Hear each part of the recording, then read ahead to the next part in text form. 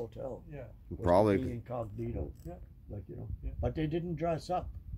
No. They just went in normally. Yeah. Like, you know. An ordinary person. Ordinary persons. Yeah. Like, you know. Yeah. Merle Haggard sitting there with a cap like mine. Yeah. Oh yeah. You know, and everything. Like, you know. And same with like, it was just incredible. Yeah. And I couldn't believe it. And Haggard said to me, he says, "Don't say a word." And I says, I'm not going to say a word. Yeah. And I didn't say a word. I got up on stage and I sat there. When I got back to the table, there was a jug of beer. Yeah. And I said, where'd that come from? And he said, well, the two gentlemen that were sitting there, they were gone. Yeah. But they said that two elderly gentlemen that were sitting there said to send you a jug of beer for playing a song. Yeah. Well, they didn't. So the guy didn't even know. Oh, them two older guys. So they didn't even. He didn't even know who they were. The owner didn't even know it was Haggard and Willie. Wow. Like, you know. But I kept looking because it just the way they are. Yeah. The two of them. Eh? You get Willie away and Haggard away from their life. Mm-hmm. They're just like me and you. Well, sure. It's incredible. Yeah. But it was the only way that they could. Like in Waylon Jennings, he made a song about Willie and Hag, but he said in an interview he would give his right arm to be able to walk him back into a honky tonk. Yeah, and just walk. And just sit down and have a beer and listen to the band. He said that's what I would really love. Yeah. There's hardly any live. Because you can't.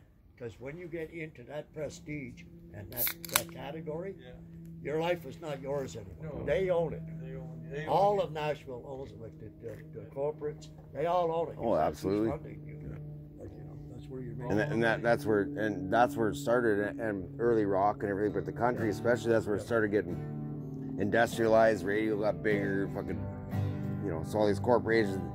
Yeah, you might write the music, but we're gonna own your fucking song and your fucking name. Yeah. We're going to tell your you last name's what? Go. Just change the letters. Yeah. Oh yeah. And you're going to do this. And you're going to do that.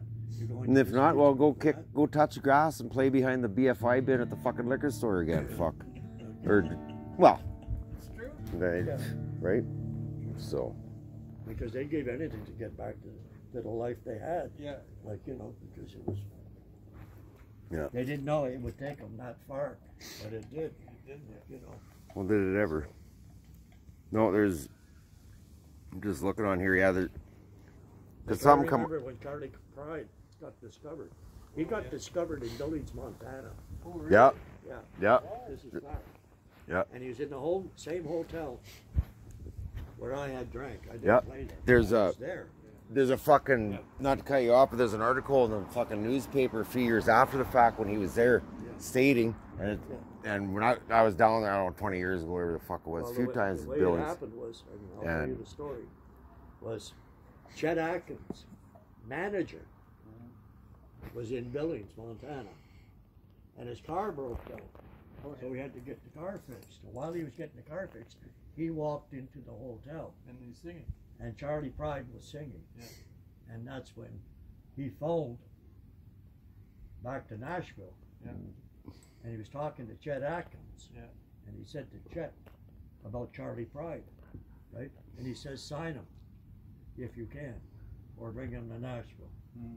So he went back. Holy shit, dude. And he had a talk with Charlie. And he says, I'm inviting you to come down to Nashville. And that's when Charlie went to Nashville. About 3 weeks later, Charlie ended up in Nashville. Yeah. And then his career was taken off. Yeah. But that's how it happened. That's crazy, eh? Like, yeah, it is.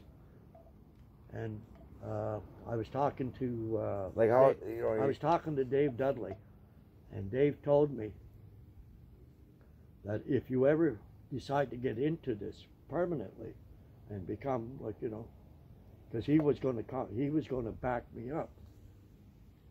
And I said, well, let me talk to my partner, right? Yeah. Now I talked to my partner, Doc. That was the one that taught me everything. Doc played vaudeville and everything else. Is that right? In the day. Okay.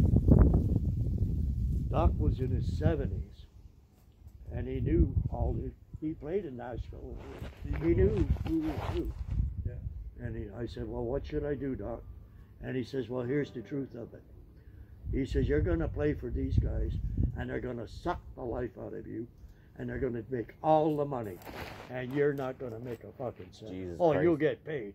But they'll supply the bus, they'll supply the Everything. limelight, Yeah. and everything. It'll all be done. All you have to do is just walk on stage, pick up the guitar and play. But they'll make the money, but they're going to suck you dry. Yeah. Bottom line. Yeah. No. And then when you try to get out of it or get done with it, Yeah. you have to pay the price. to What does get that out of sound that like too, in a contract. way?